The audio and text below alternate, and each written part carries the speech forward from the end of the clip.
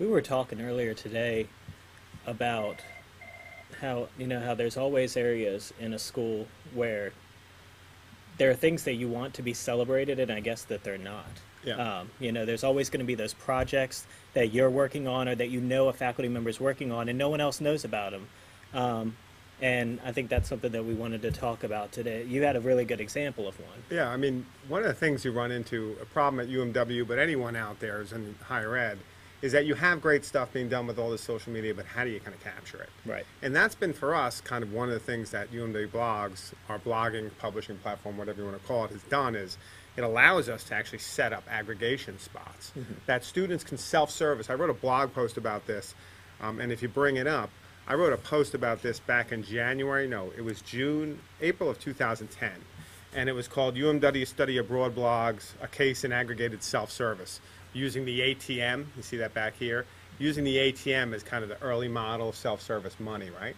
Well, one of the things we did on this Study Abroad blog back in January of 2010 as an experiment is we just put a little kind of link space in the sidebars. Talked about what the site was and said if you are using a UMW blog and blogging your study abroad, drop off your URL. Right. Well, within about 3 or 4 weeks, we had 10 people do it just in the spring of 2010. And over the next course of the year, and we had like 200 posts written in one Right. semester. Over the next year, we've had another 500 posts written, another 15 to 25 blogs. Actually, if there was 10 there was another 15 blogs added just this year. And we just were looking at study abroad blogs today, and if we go there, check it out, the study abroad blogs actually have 700 posts from all over the world, right? And this is how simple the whole model is. If you look right here, it's about the site, but here's that little space I was talking about. You just add your link, right here. You put it up here. You add your link, and there's a password built in, and anyone with a blog, whether it's a UMW blog, a WordPress.com blog, a Blogger blog, it doesn't matter. They drop it off, and we syndicate it right in. This has been amazing, not just because it's cool to think of self-service blog aggregation, right?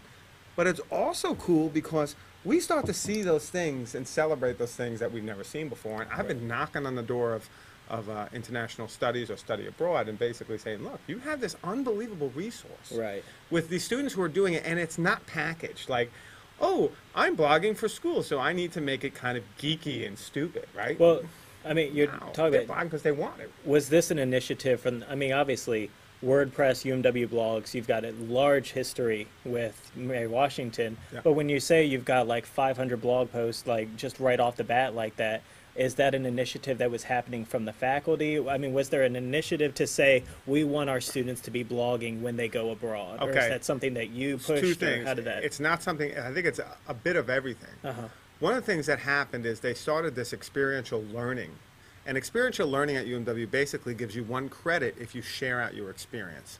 And what happened is people found that blogging was an easy way to do it, and an easy way to get credit. So we had some students do it, but we have a whole nother group of students who are doing it because they want to let their family be in touch with them and see their pictures and have a sense of what they're doing abroad. So they become these little kind of family sites. But if they share it publicly, which most of them want to, they actually have the ability to let other people see it and also be kind of a promoter of what's happening around the campus. And then you have students like some of the students I've had at DS-106. Gail Larkin is a perfect example. She went over to Australia, then went to Japan and traveled over, and she's been kind of like treating it as like really a travel blog and talking about her travels and thinking about them in depth and talking about the difference in kind of approach to schooling in Australia versus the U.S. And it's just a very thoughtful blog. Well, and the beautiful thing about it is that you can treat it for yourself as a scrapbook. You can put all your stuff in there, but because it's open, it's not just your personal scrapbook. It's something that other people can find value in. Maybe I'm about to travel abroad. Maybe I'm about to go to Italy, and I start doing that Google search and saying, what can I find there? And then I find something that you were just documenting for yourself or for your family, but for me, I'm getting real value at it from a tourist aspect, from a learning aspect, engagement. And also, it's like people talk about study abroad as this kind of vague thing that you really can't know what's happening. You got to go to experience it. Well, that's probably true to some degree. You can't experience the culture if you're not there, but you can certainly get a good idea of what these students are doing. and what's cool, and get recommendations and just get a sense. Like, let me just show you some of these blogs. Yeah, show me some of the examples. Absolutely, I would love to, Tim. Thank you, Jim. Okay. I was actually planning on that. So Were you? This is a perfect segue. DTLT today, in case you didn't know. Episode 4? It's 4.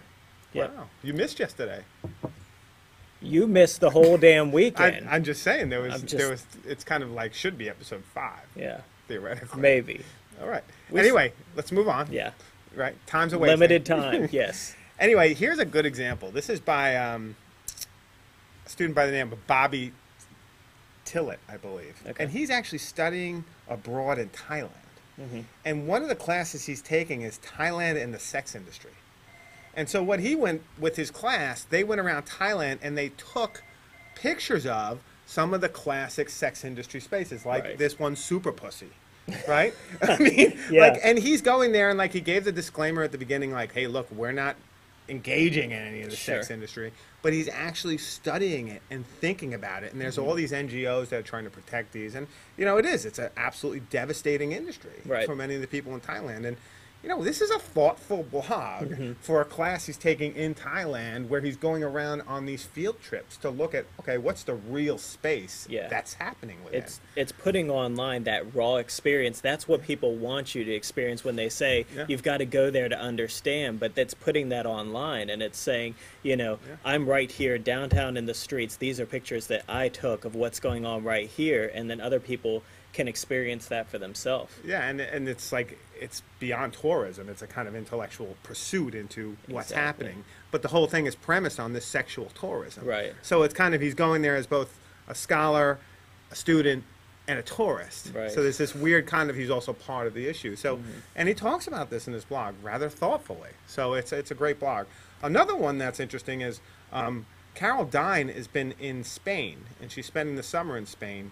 And she's actually, what I really like about Carol's blogging is she's extensive. She talks about everything she did every day, but she takes pictures, extensive pictures of the people she was with, things she was doing. I mean, I just love the way she's documenting this as a photo history of her site. And like you said, it becomes that archive. Yeah. And it becomes a crucial archive. But she also stops and talks about Spanish proverbs, as you can see here. I mean, there's some really cool things she does and shares out. She also talks about the experience of her speaking Spanish in Spain and how she's a lot more kind of fluent than she thought she was, and how this kind of trip abroad really brought that home, which I thought was awesome. That's what that's about. Yeah.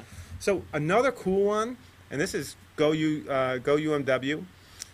This is a student who's just getting on her feet. Her name's Michelle, and she's just getting on her feet to go to Ukraine.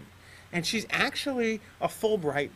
She's on a Fulbright fellowship. Scholar. Yeah, so she's a scholar at Fulbright, and she's actually going over to Ukraine to study the effects of the Chernobyl kind of major nuclear kind of meltdown on children.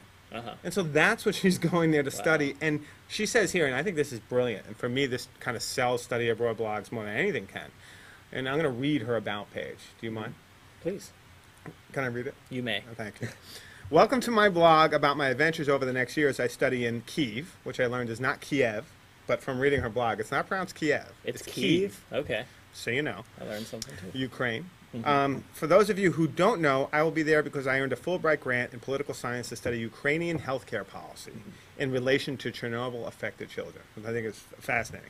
While I do plan to write about my research, I mainly hope to use this blog to detail my travels, adventures, funny or not so funny moments, and everything else in between. Right. And this goes, and this is not rehearsed. She did this on her own. But this goes to the very heart of what UMW Blogs or any publishing platform should be. It should be the interstitial spaces between the research. Right. It should be that and more. And it's kind of amazing to see that this is happening whether we like it or not, and we're just not being thoughtful enough about aggregating it and promoting it.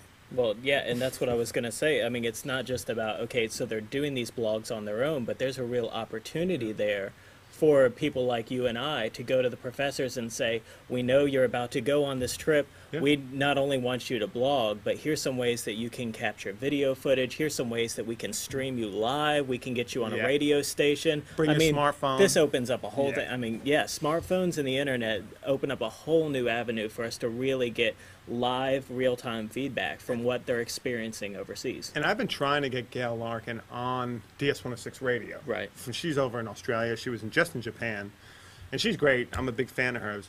But, you know, she doesn't want to leave. Like, she writes extensively about her relationship. She found a boyfriend there, and it's funny, her and her family have this whole back and forth in the comments. And I actually co-signed her experiential learning contract so that I'm kind of looking over and giving her feedback on that process. So I'm kind of a part of it for that credit she gets. But it's cool because that gets to the whole point that Michelle talked about in her blog about Ukraine. It's like, it's not about, okay, here's my study, here's my research, here's my study, that's it. It's about, here's this unbelievable experience I'm having in this place. And one of the shame of that is that we're not promoting it enough, or kind of capturing it, and more people feeding back into that loop, which is a strong one. But also, it's like, we should be doing more of that here at UMW in Fredericksburg, because the same thing's happening here. Yeah. And I understand that the exoticism of being somewhere else kind of, you know, trumps that. But, you know, we need to kind of understand where that's happening, in what departments, on what blogs, and start aggregating that so we have these points of light in UMW blogs that reflect what's happening in a department, amongst a group of students, clubs, you name it, because it's so much activities happening there. I mean, we had 3.5 million visits last year. Yeah. I mean, that's insane. And, like, we see what's happening here. And I think for another show, we might not have time in this show, but for another show, we should probably highlight what it means that umw.edu, so our main website, is going over to WordPress.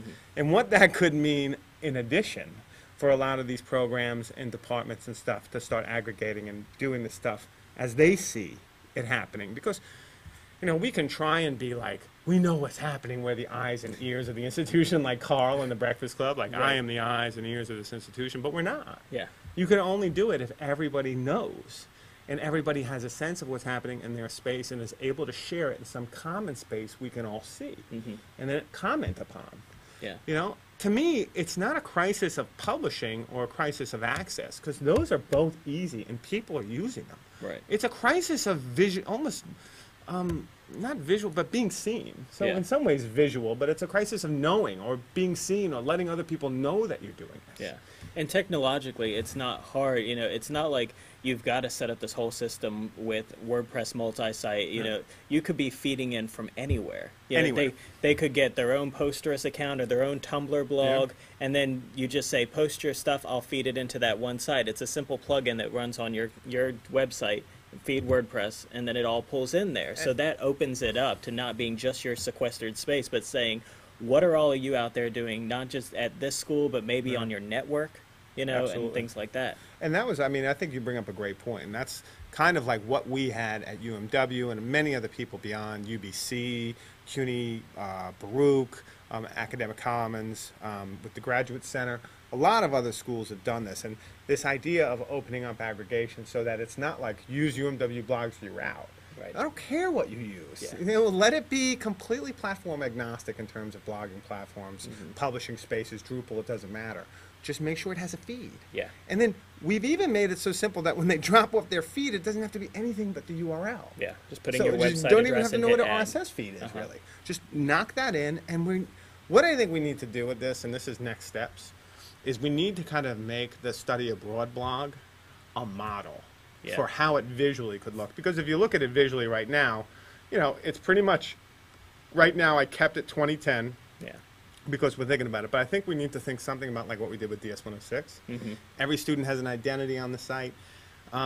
They have a space where we can go through it quickly, see a visual, see an avatar of them, but also maybe get some images they've included, but just kind of design it so that you get that sense when you go to it, it's inviting, and you let them know which country is being reflected, who's talking about what. You know, maybe offer another alternative like a map. But there's a lot we could do with this, and I think it's a great model for how we might start approaching departments and them aggregating their space. Well, and this is really exciting stuff, and I mean, this is the reason that we decided to start doing DTLT today, was we knew there was exciting stuff happening here on campus, here in Fredericksburg, and we wanted to push that stuff to the forefront, not just the things that are happening nationwide and in the world, That's right. but the things that are happening right here. So this That's is right. exciting. Our little patch of Mississippi we want to talk about. There you go. That's right. Well, we got 2 seconds left. All right, take it easy. Bye-bye.